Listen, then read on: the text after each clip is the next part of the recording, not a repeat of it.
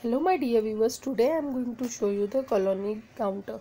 Now see, basically this colony counter we use for counting the bacteria. First of all, we will clean the region where we have to keep our petri dish, where we are going to count the colonies. Now if you will observe carefully, you will find that this region have a graph. So basically this graph is making the partitions for our petri dish. Now we will keep our petri dish.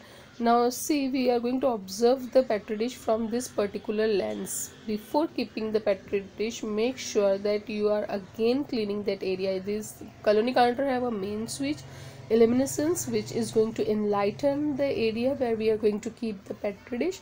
Again, there is a reset button which you can use for resetting your counting if you are keeping the new type of the colonies. Audio button is also there, so this audio button is connected with your pen, so whenever you are counting any type of bacteria or colony, so that will help you to beep. So this beep will help. Now see, I have kept one petri dish here into the colony counter. Now let's see how I'm going to count. First of all, I'm going to focus with the help of the lens. Now you can see in the lens, I can see the regions because of that graph. So that will help me to understand that yeah, this particular area has been counted by me.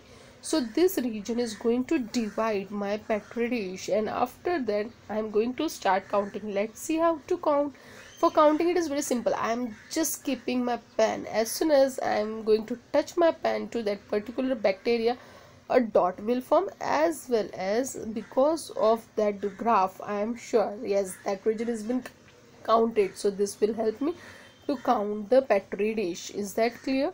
I hope you all have understood that I am just going to count. I am just going to touch that particular bacteria which I see into the lens, and I am just going to keep my pen there, and with the help of that pen I am going to count.